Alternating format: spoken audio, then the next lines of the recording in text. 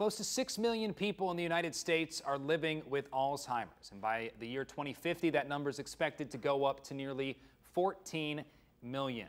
Dr. John Koziarski with the Restorative Healthcare is here to discuss Alzheimer's prevention and functional medicine. Good morning. Good morning, Jason. Thank you so much for joining us on the show. To start, let's talk about the prevention side of it. There's new research you can tell us about, correct? Yes, there is. Dr. Dale Bredesen out of UCLA has published a lot of his research, 30 years of lab work, where he's discovered the biochemistry behind some of the changes that causes Alzheimer's. And he's found that by making many lifestyle changes that we can reverse those changes. Okay, so with those lifestyle changes, when should people start thinking about those? Is this something that you do once you start seeing symptoms of Alzheimer's, or should we be starting sooner? Well, we really should be starting sooner. We know that there's about a 10 to 15 year gap from when changes may occur till the disease sets in, and the sooner we can get to that, the better we can have reversal of cognition.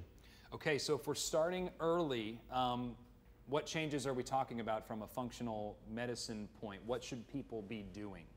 Well, it's a matter of getting a lot of testing to see where these biochemical changes are and what the problems are. But it's reducing inflammation, reducing toxins, and then also improving our nutrition and hormonal balance. Okay, so a lot of that sounds like healthy lifestyle changes. Yes, it is. That's exactly it.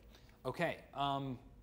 Really crazy new research. I mean, yes, it is. How great could this be for people who already have the disease or maybe are worried that it's oncoming?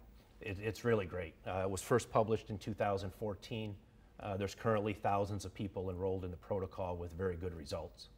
Okay, and you are having an event coming up for more on this. Can you fill us in on that? Yes, next Wednesday at Restorative Healthcare, which is 2855 Capitol Avenue in Battle Creek. I'll be giving a lecture and explaining the whole protocol in a lot of detail. All right. Well, Doctor, thank you so much for joining us on the show today and explaining all of that for us. Again, great new research to learn about. Let's check in now with